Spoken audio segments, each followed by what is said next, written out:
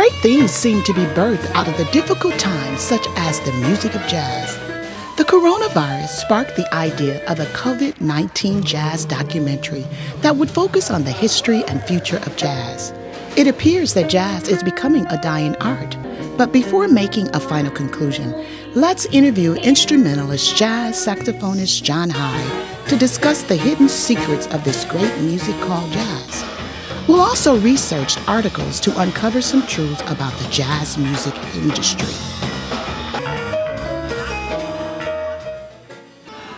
My first introduction to jazz music was just growing up in Chicago in a musical family. My mom especially played lots of great music, Nat King Cole, Ray Charles. I mean, it just goes on and on. She had a great musical collection, and she played the piano. You know, she played boogie woogie and all that. But I wasn't really drawn into the pianos as much as I was to other instruments such as drums and all that. And she kind of frowned on that because I'm in a large family, you know, and you know, it's a noisemaker. But my sister, my oldest sister, she's an artist, Frida, she got us involved with the Afro Arts Theater on the south side of Chicago in the mid-60s. And she would take us to the Afro Arts Theater to see the music, Phil Karan, our ensemble, the dancers, the musicians, all the poets were there. It was like a renaissance, you know.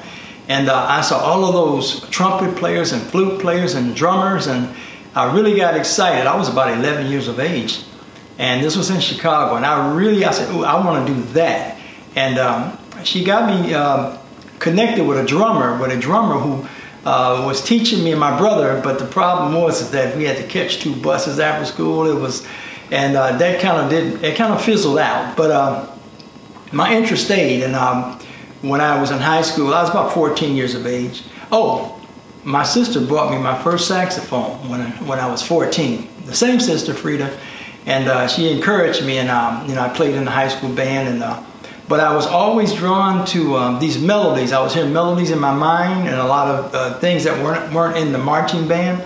And I would hear records and I would make up songs. And I don't really want to say that it was jazz, because I didn't know what jazz was. But when I got into college, my professor, Jimmy Cheatham, at University of Madison, he started talking real structured jazz, learning chords and scales and songs. And I said, okay, all right. So that was formal jazz to me at that time. It started coming to me. And I've always been the type of person that I like playing in large groups, but I like to play also in the smaller groups where you have the freedom to improvise. And that's really my forte right there, is improvisation.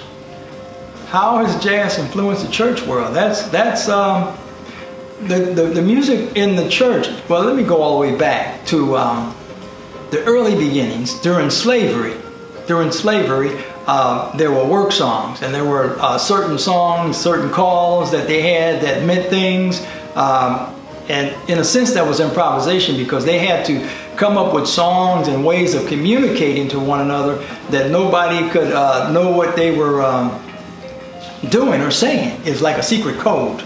And from that we have what they call the Negro spirituals, right? I don't like using that term, Negro, but they call it the Negro spirituals, and those went into the church. In the early days of the church, many of the musicians were coming out of the church. They were coming into the church, but not all. But several musicians came into the church and out of the church. And I was told by some, and I've even heard this in the music, that the blues developed from gospel music. In fact, in the church, I sometimes hear the chords, especially the organist. I said, those are blues chords they're playing. The Encyclopedia Britannica, an article written by Gunther Schuller, a jazz historian, stated this: jazz, musical form, often improvisational, developed by African Americans and influenced by both European harmonic structure and African rhythms. It was developed partially from ragtime and blues and is often characterized by syncopated rhythms, polyphonic ensemble playing, varying degrees of improvisation, often deliberate deviations of pitch, and the use of original timbre. I would say in America, jazz struggles in America, but worldwide, jazz is thriving. You go in these other countries, Australia. I was in Australia and I saw like jazz artists everywhere. They're in Europe, Japan. You know, it's all over the world. Jazz is not a dying art. It's a challenging art. The artist has to spend several hours honing their craft. You got to know the language of jazz. You have to know how to implement your ideas into a song, and you have to do it in a manner that is you. It has to be your expression from your heart, from your mind, from your being, so that you don't sound like, you don't come off sounding like other musicians. You have to be an artist. You got to be an individual. That's what's going to really make you a true musician, is learning the language and then putting it in your own way of delivery. You have to deliver it in your own, from the heart. About jazz, and to support this music, it was financial. You needed money. Now, blacks listened to a lot of jazz early on and danced to jazz. In fact, jazz was a dance music. There were several jazz dance bands. But then when the white people caught on to it, for example, at the Cotton Club, they had you read about the Cotton Club, the all black performers, but most of the audience was white. On certain, you know, there were times when you would have the blacks in there, etc. But you got to understand that during Jim Crow they had mixed. So today, I find that, I don't know, it's a mystery, but it's an art form. Jazz is an American art form. And so I just find that my white friends, they seem to appreciate the arts more. It seems our people have continued to develop other styles of music. We've gone off into the soul and the rap music, so many other genres. When I was with B.B. King, I didn't play with B.B. King, but I would run into B.B. King like in Madison or in Chicago, and I attended his shows, and I even was backstage with him. And his audience was pretty much, it was about 4 black people in his audience. The whole place was packed out, and they just loved B.B. King. And he'd go down to Chicago, and of course it was a black audience there, but traveling the world, it was predominantly white people that were supporting his music throughout. First of all, I don't like the term jazz. I only use the term jazz because people identify with the word. But when you start breaking down, if you have to explain what jazz really is, it would take a long time to explain it, because there are so many strands of jazz. You have the music that originated, early jazz, 1920s, you know, and you had Tin Pan Alley and all that came off of that. And then you had the bebop that came along in the 40s. And then in the 50s, you start getting some acid jazz, start rolling in the 50s, early 60s.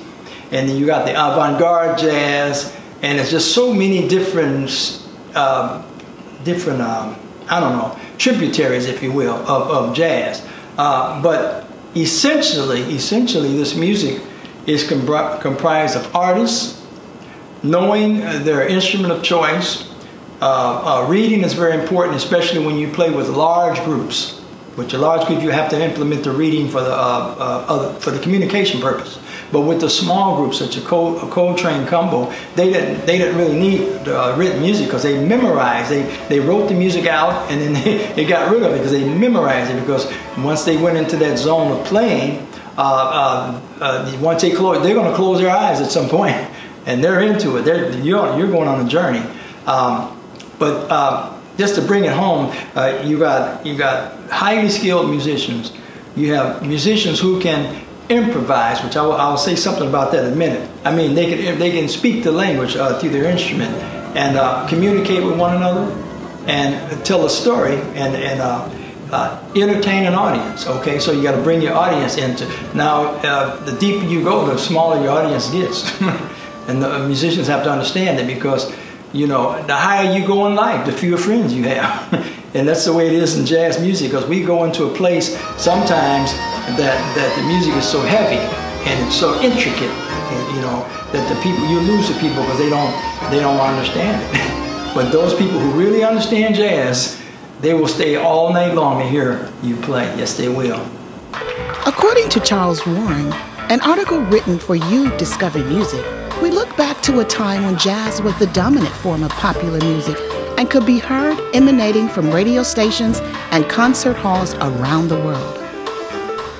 Nowadays, in the second decade of the 21st century, jazz may seem to many a marginalized music.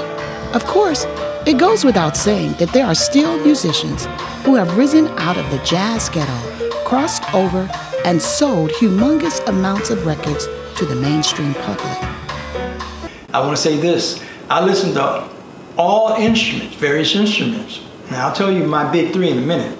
But I listen to keyboard players, I listen to brass, I listen to woodwind players, percussion players, electronic players. I listen to all of them because what I'm listening to is what are they communicating and what can I learn from that musician aesthetically? What can I add to my vocabulary? So I don't try to tune anybody out.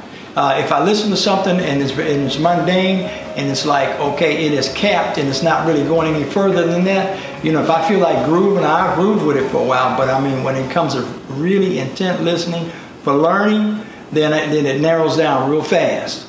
And I go listen to the people that innovated the jazz, it's like jazz is moving somewhere in history and all of a sudden it just turns a corner. One artist comes in and it like turns a corner. Wow, what is he doing? I want to check that out. How did he turn the entire world of jazz around? And then here comes another artist, okay? And in between those artists, there's a lot of great musicians. There's a lot of great musicians, but it's too many for me to listen to all of them. And when I'm studying, I'm going to go to those that are helping me to get to the place I want to be. Now let me say that as an artist, because I know that I watched the interview on YouTube it was Sonny Rollins was speaking, and he's a fantastic giant of a sax player, and he was saying that he still practices his instrument, and I don't know how old Sonny Rollins is, but he's not a young man. He practices still. So all your life as an artist, you always practice. Okay? Again, I keep coming back to John Coltrane. And then one that a lot of people don't know about or listen to is Eric Dolphy. I listened to the music of Eric Dolphy because Eric Dolphy was so, he was such an artist. He explored the woodwinds, although he was like, I think his main instrument was the alto sax. He played the flute. He was phenomenal on the flute, and he was phenomenal on the bass clarinet. And when I talked to his parents back in the mid-'80s, they were still alive at the time. His mom was telling me that Eric played the oboe. I never knew that. He played other instruments, and he was a leader in his own right. And so he has so many phenomenal techniques that speak to me that have gone unexplored. Charlie Parker changed jazz, okay? I mean, things just more drastically than any instrumentalist ever in the history of jazz. So when I say Charlie Parker, that's probably every musician on the planet that's serious about playing, and that includes people who play other instruments other than the saxophone. And yeah, all music was changed with Charlie Parker. We turned the corner. I mean, we really turned the corner. But I do go back in history beyond him. I go back to Sidney Bechet, and I listen to musicians that from around that time, even ragtime players. So, because they all have something to contribute. My approach to jazz is very exploratory. And what I mean by exploratory, I'm not looking for something that was not already there. Okay, so I have the basic language of jazz, the chords, the scales, the various intervals and nuances in jazz.